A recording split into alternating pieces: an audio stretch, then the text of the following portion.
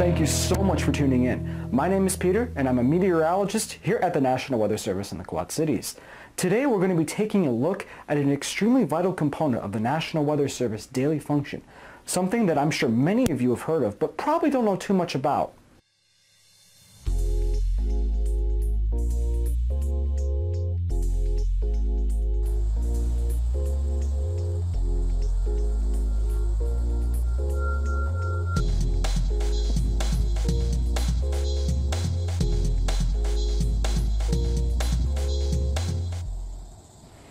Now, the National Weather Service here in the Quad Cities is one of 92 offices across the United States and its territories that launches weather balloons. Now, these launches are done twice each day, and for here, it's around 5 to 6 a.m. and p.m., respectively, depending on the time of year. Now, at the same time, upper air offices from a vast amount of countries and continents, as shown here, are also launching weather balloons. And this way, we're able to get a snapshot of what the entire atmosphere across the world looks like, all at once. And it all starts with this. This device here is called a radiosonde. As defined by the National Oceanic and Atmospheric Administration, or NOAA, a radiosonde is a small, expendable battery-powered instrument package that contains sensors to measure and transmit pressure, temperature, relative humidity, and GPS position data every second. The boom seen going out at about a 45-degree angle coming out of the radiosonde body is called a thermistor. A thin rod comes out of the boom at the end, as seen here. Electrical resistance will change along the rod as the temperature changes, which is how we measure temperature values. The sensor on the left side of the radiosonde is called a hygrostor, which measures relative humidity. This is done with a plastic piece that is coated with a celluloid resin and dried. This celluloid is sensitive to changes in humidity, and the value is measured based on how much the sensor expands or contracts with the changing water vapor. The pressure and GPS sensors are located inside the radiosonde. Pressure is measured using a cell that will expand or contract in response to the changing pressure. The GPS sensor inside will give location, which the computer will then use for calculations of wind speed and direction. With the radiosonde, we have our balloon and parachute, which is used to help slow down the radiosonde as it falls back to Earth. Before we begin launching, we enter all of the necessary information into the upper air computer, which includes the radiosonde number, balloon type, and how much gas will go into the balloon upon inflation.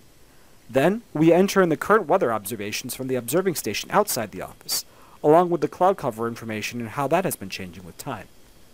We then can begin the process of baselining the radiosonde, which is where we just ensure that the temperature, pressure, and humidity sensors are working properly.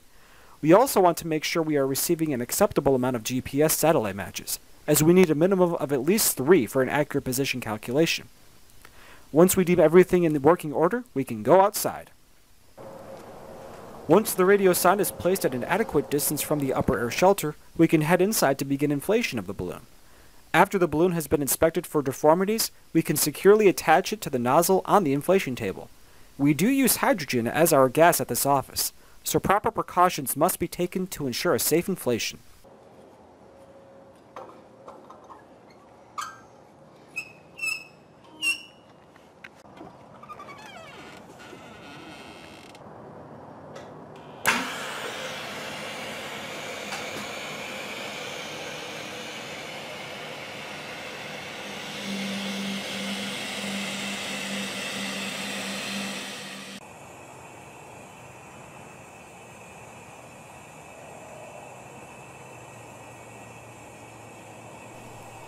The balloon takes roughly 7 minutes to fully inflate before it rises and flips the switch to stop the flow of hydrogen.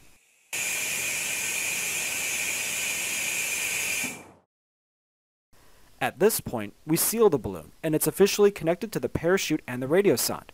As for a neat fact, right now the balloon is roughly about 6 feet in diameter. After receiving clearance from the lead meteorologist inside and ensuring that all of our sensors and GPS sensors are working properly, we are ready for launch.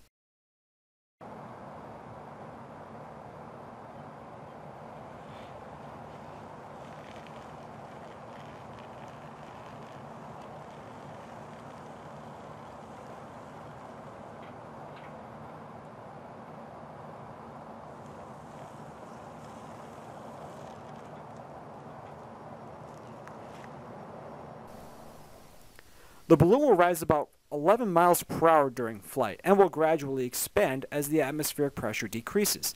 These balloons are capable of reaching heights of about 120,000 feet and can travel quite far depending on the strength of the upper level winds.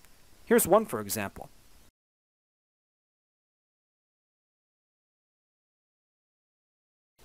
As the balloon is in flight, we perform a full quality control of the data that comes in.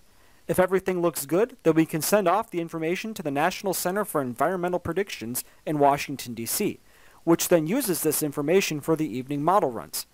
Here's an example of what the data looks like. This is all located on the Storm Prediction Center Observed Sounding page.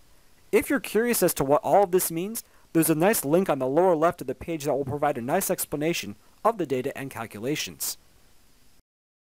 Hey guys, thank you so much for tuning in and watching this video. Be sure to give us a like on Facebook, a follow on Twitter, or subscribe to us on YouTube for more weather discussions and content just like this.